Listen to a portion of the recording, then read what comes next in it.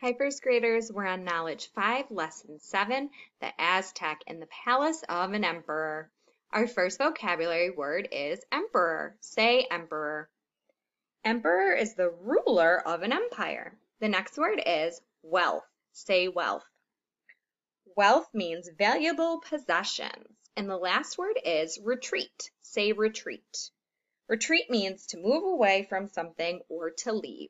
So today you are going to hear a made-up story about a real emperor named Moctezuma, who ruled the Aztec Empire a very long time ago. Moctezuma II, emperor of the Aztec people, commander of the fierce Aztec army, highest of high priests, was moving through his immense palace in the city of Tenochtitlan, the capital of the Aztec Empire. Before he walked one of the four most important Aztec nobles who served the emperor. Dressed in brightly colored cotton clothing, the nobleman's head was enriched by magnificent tropical bird feathers that stuck out of a headdress made of gold. This fancily dressed nobleman led the way through the halls of the palace toward the throne room, passing one of the enormous dining halls and turning down a corridor running between two large libraries. Far behind in the gigantic palace lay hundreds of bedrooms, including the great emperor's, where the bed sheets would be slept upon just once and then thrown away.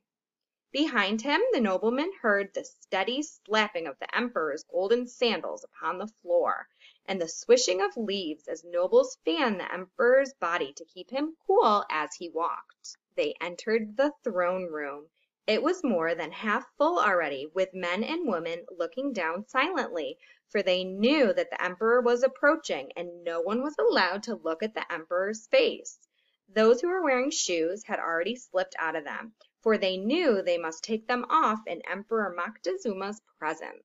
The feathered nobleman stopped as he approached the throne, standing aside and turning his eyes downward as Moctezuma walked forward and sat down upon his jeweled throne. Moctezuma was a man whose wealth could not even be measured. So he was so rich that it was impossible to figure out exactly how rich he was. In his palace were entire rooms filled with gold and silver, and everything from fabulous hand-carved jewelry to masks. Now another of the emperor's noblemen spoke. "O speaker," he began. This was the emperor's most important title, for it meant that it was he who was thought to speak to the gods in order to keep them on the side of the Aztec. Remember, like the Mayans, the Aztec believed in many gods that controlled many different things. Now, today, there are lords here from the eastern part of your empire. Lords are owners of land or other property. They come to pay their respect to you, but also to bring more details of the strangers who come from the east. The nobleman brought the lords forward. The emperor said, "We have reports of strangers riding upon huge deer. What have you seen with your own eyes, and what have you heard?" Now the oldest of the visiting lords, forcing himself not to look upward upon Moctezuma's face, told the emperor, "I too have seen these men, but now their leader has done something we do not understand. He has ordered his people to burn the wooden ships at sea. They are now camped on the shore with their deer." Can you guess what the huge deer were that the strangers were riding? The Aztec had never seen horses before. Moctezuma was giving his full attention to the man's words. Then he turned to the snake woman who stood beside his throne. Oddly, the snake woman, the second most important person in the government, was not a woman at all, but a man. The title of Snake Woman was given to a man in honor of one of the Aztec goddesses whose importance was second only to the gods of the sun and the rain. The Snake Woman helped the emperor run the nation. "Does the burning of the wooden ships mean that they intended to never leave our lands?" the emperor asked the Snake Woman. The Snake Woman replied, "I do not know, O emperor, but it seems to show that the strangers feel safe enough here to cut off their own form of retreat." So retreat means to move away from something or to leave. The snake woman nodded to the nobleman, who continued, "There is other news.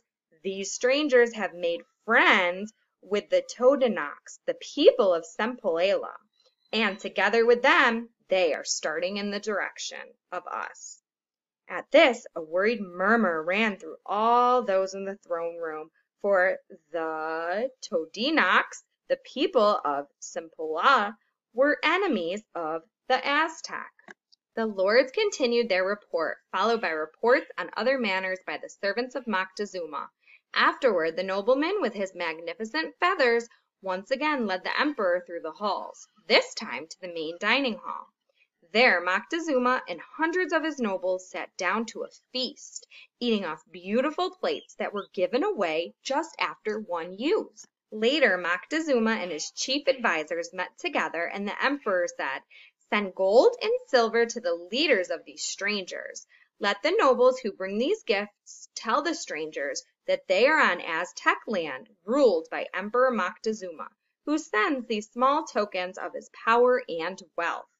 They will know from these gifts the great wealth and power we have here, and perhaps they will turn and leave our empire." The end. You may now go ahead and click on the Google form to answer the questions about today's read aloud.